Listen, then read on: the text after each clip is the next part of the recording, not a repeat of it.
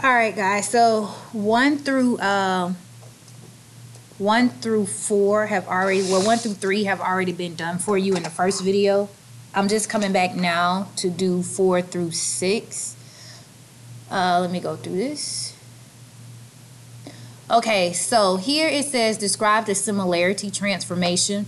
Well, if I go from the big one to the small one, then I know this is the prime, so this is the image. First, to get this lined up on the same line, I need to move 1, 2, 3, 4. So we need to take X. Oh, hold on. I want to go from the pre-image to the image. So to get M lined up with M, I want to go 1, 2, 3, 4. So I'm going to take X, move it over to the right 4, and I'm going to go down 1, 2, 3, and then Y minus 3. Then if I do that, it's not lined completely up, it's still enlarged, so I need to shrink it. Since I know that my scale factor is going to be less than 1, then I'm going to count the sides, and I'm 1, 2, 3. So since I know this is shrinking, I'm going to say 3 over, then I'm going to count this side, 1, 2, 3, 4, 5, 6. So 3 over 6 is the same as 1/2. So first we're going to say that XY is going to do this, and then XY, after I finish this, I'm going to do this next.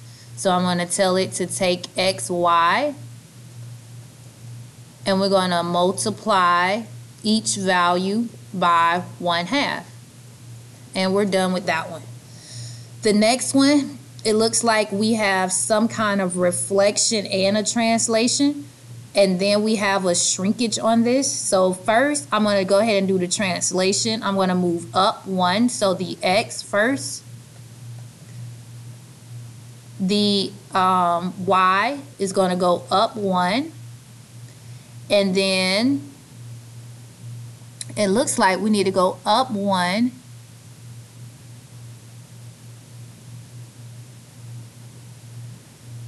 And we're going to have some type of reflection. So if I move C prime here, I'm going to do some type of reflection. I have 1, 2, 3 spaces. So to make this simpler, I'm going to go ahead and say that my Y is going to go up 1, but my X is going to go over to the left 1, so that my line of reflection will be on an axis. So here, X minus 1, Y plus 1. So that will put my C prime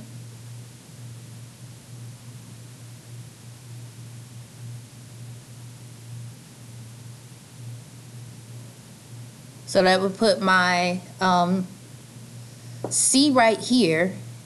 And to get it on top of it, then I would reflect over the Y axis. So that would take this point, and it will be 2 from the line of reflection and then 2 on the other side. But the picture still wouldn't be directly where I need it to be.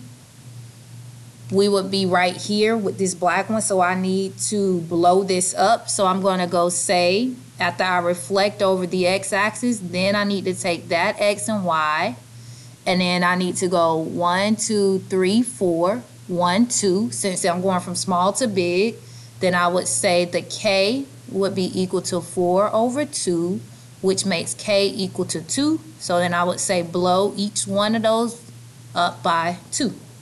And we're finished. This one, it looks like we have a 90-degree rotation counterclockwise. So I would say 90-degree rotation clockwise. Counterclockwise about the point 0, 0, because if I take T and I move it over here, that would put T at 1, 2, 3, 4. That will put T right here. And then I need to shrink it down to get it to this T. So that means I went from big to small. So I go 1, 2, 3, and then 1. So my next would be to take that.